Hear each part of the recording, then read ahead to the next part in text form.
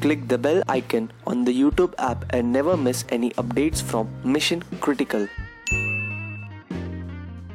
As we know, summers have been extremely hot here in India, and due to global warming, the temperature is rising by around 0.3 to 1.7 degrees Celsius. So, to stay cool in this hot summers, I am trying to make a DIY water cooler. So, stay tuned and learn how to make one for yourself.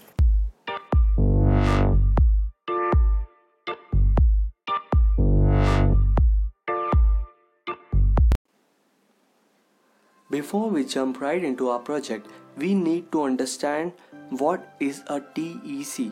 A TEC is a thermoelectric cooler which basically gets hot on one side and gets extremely cold on the other side when applied a potential difference of 12 volts. So we will use this cold side to cool our water, and we have to dissipate the heat from the hot side. To dissipate the heat, we will use a heat sink and an exhaust fan. Other than that, we will also require a tap, a container, a thin sheet of metal, a soldering machine, hot glue gun, a blade, gloves for safety, heat compound, and power source like an adapter or a 12-volt battery to power the Peltier module.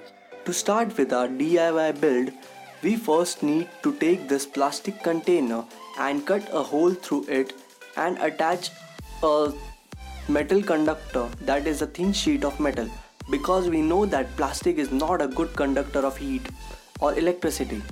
So we will cut a hole which is smaller than the size of this metal sheet. Metal sheet should be perfectly fitting the entire Peltier module. Now we will join this metal sheet with this plastic container using the hot glue gun. After we are done with this step, we will now need to create a hole for our tap, which will help us to dispense the water from this container. I am using my solder iron to create the hole for this, and I will thread my tap into it. After this step, I will apply some heat compound on my heat sink and on the thin sheet of metal so that my Peltier module gets sandwiched between these two surfaces, and it is perfectly touching both the surfaces, because if it has any space left between them, neither the heat will be dissipated, neither it will be useful for cooling the water inside. So make sure there is no gap between the two surfaces. After this installations, now it's time to test our circuit. I am using a 12-volt power supply, that is a 12-volt car battery, to power my Peltier module and my exhaust fan along with it. Results were really amazing. I got temperature of around 15 degrees Celsius in the water at a room temperature of around 27 degrees Celsius.